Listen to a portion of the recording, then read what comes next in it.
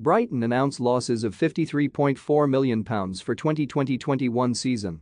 Brighton recorded losses of £53.4 million for the 2020-21 season. The Premier League club played all but 3 of their competitive home games behind closed doors during the campaign due to the coronavirus pandemic.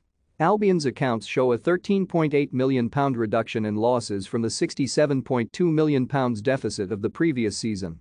Turnover increased from £132.9 million to £151.6 million when compared to 2019-20, a rise of 13.4%, while the figures do not include the transfer of Ben White to Arsenal, which was worth a reported £50 million but concluded after the end date for these accounts.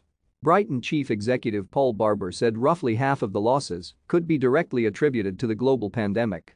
While we are once again reporting a loss, which is never ideal, we have seen an increase in turnover and reduction in the losses, despite the pandemic impacting the entire season, he told the club website.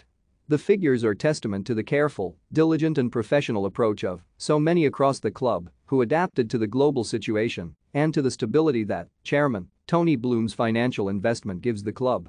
Our matchday, commercial and event turnover was all but wiped out for the entire season, and we incurred various additional costs for providing a COVID-secure environment for players, officials, staff and fans. Inevitably, these factors combined to have a significant bearing on our results, and roughly half of our total loss can be attributed directly to the coronavirus pandemic. Thankfully, we have now emerged from that uncertain period, and we hope we can move forward with more certainty. Brighton, who were promoted in 2017, finished 16th in the top flight last season, 13 points clear of the relegation zone. Graham Potter's Seagulls are currently 13th this term on the back of 6 successive league defeats ahead of hosting bottom club Norwich on Saturday.